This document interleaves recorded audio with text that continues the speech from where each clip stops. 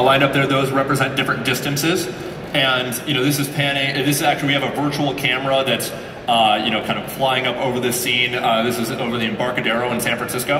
and you can actually see, you can see people walking across, you can see cars, you can see all this stuff in incredible levels of detail to the point of where you can even make it out by eye. And this is a scene over in London at Buckingham Palace,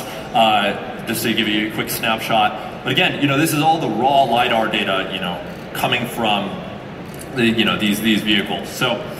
that being said, what we achieved, quantitatively is up to about like 50 times higher resolution, 10 times farther range than some of these best performing systems out there. And for the first time, you can accurately see not just some objects some of the time, but all objects all the time, and deliver the necessary level of performance is required to solve the rest of those 10 nines and actually make autonomous vehicles get to the point where they can be safer than humans and get to the point where they can be realistically deployed beyond just putting together a cool demo of something, and get to it where when you start driving millions of miles, you can demonstrate that safer than human level performance. And this is really the first major step in getting there, and finally what's allowing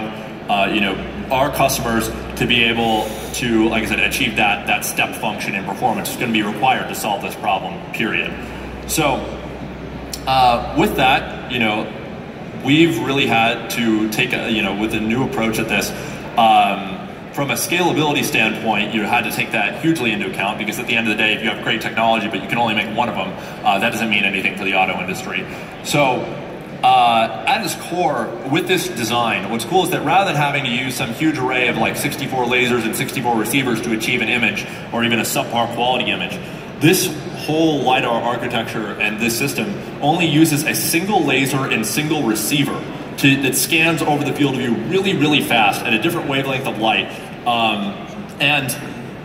We had to really spend like 5 years designing the core components behind this to be able to create such an elegant architecture that could achieve this, like I said, orders of magnitude better performance at the end of the day.